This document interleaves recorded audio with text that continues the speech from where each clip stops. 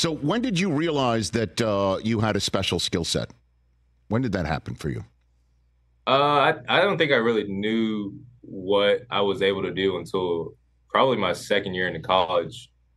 Freshman year coming from high school, you don't really know what to expect, and I was still 6'3", 185 pounds soaking wet, so I was being pulled out there. But as I matured and played more my freshman year, I kind of got a sense of or a grasp of what I could do. And then sophomore year, a defensive coordinator used me in different positions, and that's when I kind of got the sense that I could move around a little bit. And I'm here now. Have you any contact with Ed Reed? Has he reached out to you? You with him? Any chit chat with Ed? I've talked not recently, but I've talked to him a few times. I talked to him once pre-draft. I saw him in LA during the Super Bowl week, and then as soon as I got drafted, I came to Baltimore and we FaceTimed and we talked a few times after that. He's the best, isn't he?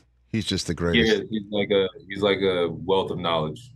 So who do you model your game after? Again, I choose Ed because obviously he's a guy in the back end that did so much, and I think he freelanced as well. At some point, he felt compelled, and lateraled and did all sorts of crazy things after picking off. But he's not your size at all, So who's your model? Who do you model your game after? Would you say?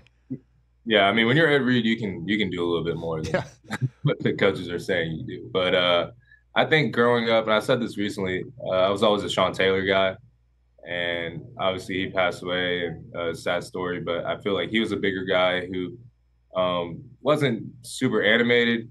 Just went out there and did what he's supposed to do. Was physical, could cover, and he was a good teammate. And I feel like that's somebody who I would want to model my game after. And he's just one of my all-time great safeties. And obviously, great defenses work together.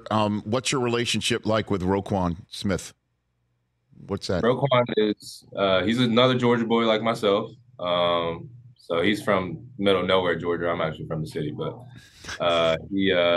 he's really cool. He's been the same guy since he walked in the building the first day after getting traded to when he is now. You're gonna hear him every time he steps in the building because he's nonstop talking all day long, and he's my locker buddy. So he's right next to me every single day, and he's always got some little joke to poke me with in the morning, and some little jab, and we go back and forth, and it's a good relationship. Okay, can you repeat the one he came up with today?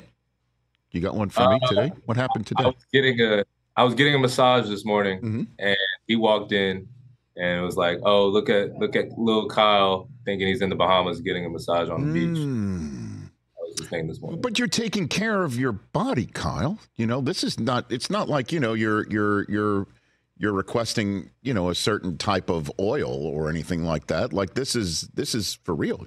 You're getting ready to play the back end against the 49ers.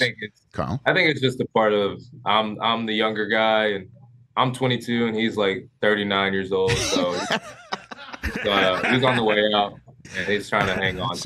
I like your moxie, Kyle Hamilton. I knew it. I knew it.